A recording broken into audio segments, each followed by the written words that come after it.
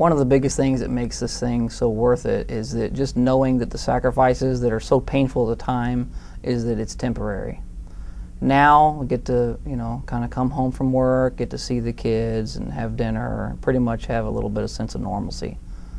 But, at the time, coming home and then changing into a black uniform to go deliver pizzas, and we have this little cute little bay window at the house where the girls could be in the window and see me driving off to deliver pizzas was extraordinarily painful, but I knew at the very end that someday that it would end. We did not have an extravagant lifestyle. We had not gone out and bought 2 SUVs and spent a lot of money on several rooms of furniture. We just did not have a plan. Well, we had been listening to Dave Ramsey for years before FBU. We've heard people on the radio talk about FBU, and once we got into it, that we knew that this was going to help bring us down the backstretch and let us finish the process. It's the most important thing that God has reminded us through this whole process is that God really does own everything.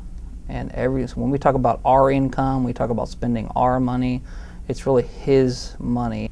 Over the years when we had the debt, we sacrificed a lot of peace, a lot of mental peace, emotional peace, but with the sacrifices and going through financial peace, we now have more peace.